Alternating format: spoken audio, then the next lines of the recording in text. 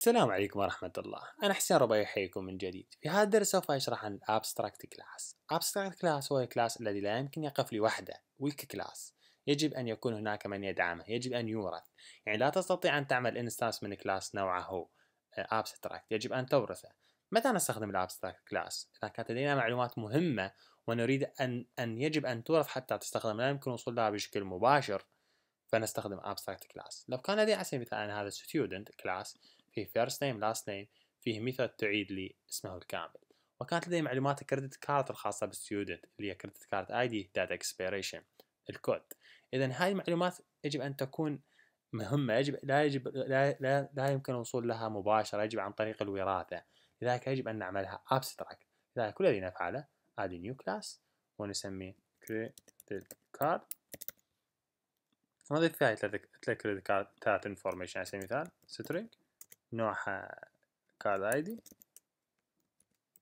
و date من نوع على سبيل المثال date expiration، ولا هو مو date أصلا. ال date expiration عبارة عن string لأنه عبارة عن 4 أرقام، و كود هم أيضا من نوع string.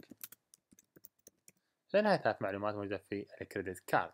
انظر هذا الكلاس حتى نحوله إلى abstract فقط نقول له نضيف فيه abstract class.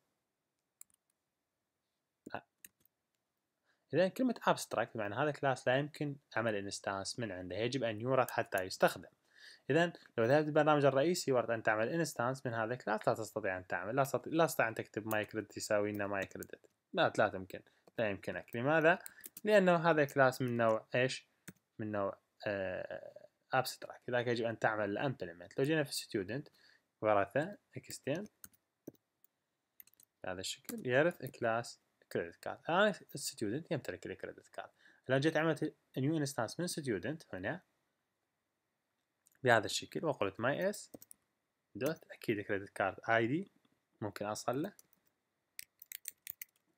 ونفس الحالة ماي اس دوت كريدت الكود